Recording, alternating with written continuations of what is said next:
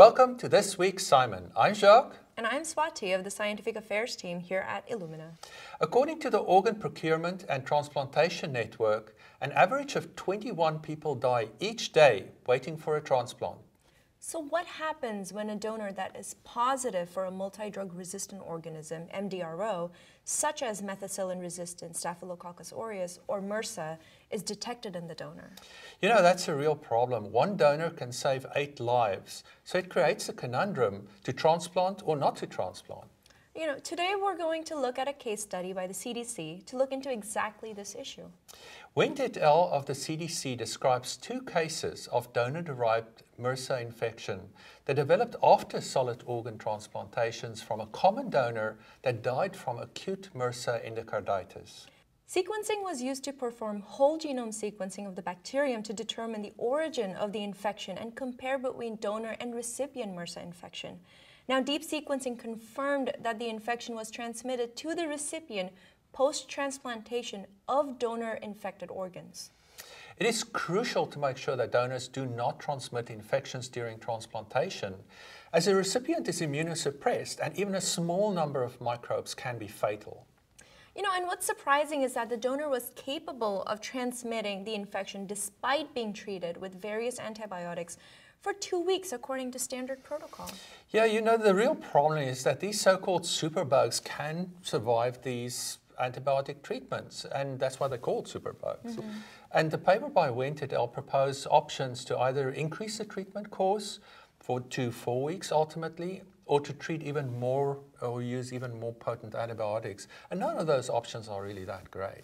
You know, ideally, I think you need an effective antibiotic that does not encourage antibiotic resistance. You know, that's absolutely true. Have you seen the paper by Ling et al.? They identify a new antibiotic that's effective in targeting multi-drug resistant organisms. You're talking about Teixobactin. You're absolutely right. You know, I didn't know that in the 1960s, most antibiotics were screened from microorganisms in the soil. You know, that's true. That was the 60s for you.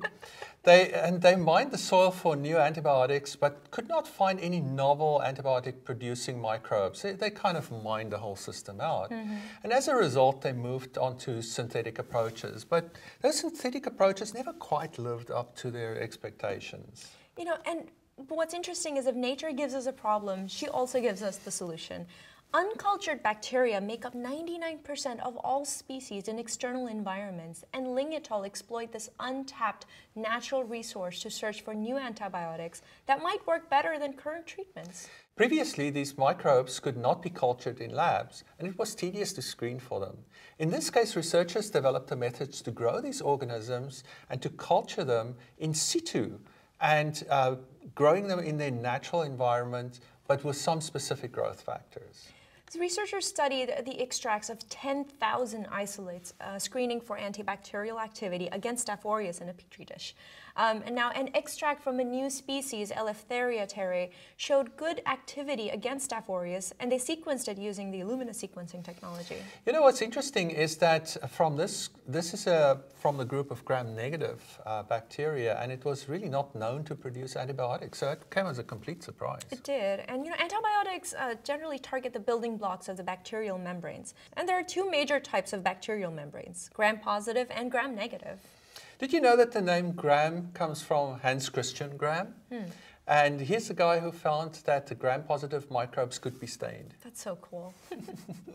You know, Teixobactin really has excellent activity against gram-positive pathogens, including drug-resistant strains. It's superior to vancomycin, which is very unusual. It's a very effective drug.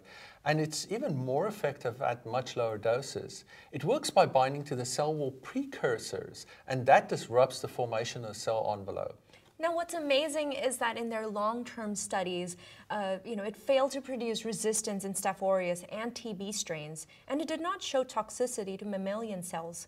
We cannot say that microbes won't gain resistance, but the authors suggest that Teixobactin, because of its specialized target, might take even longer for resistance to emerge. New and effective antibiotics are critical. You need them as a last resort to treat multi-drug resistance organisms. And it shows that there's a lot yet more to discover from these uncultured microbes. Thanks for watching. That's it for today.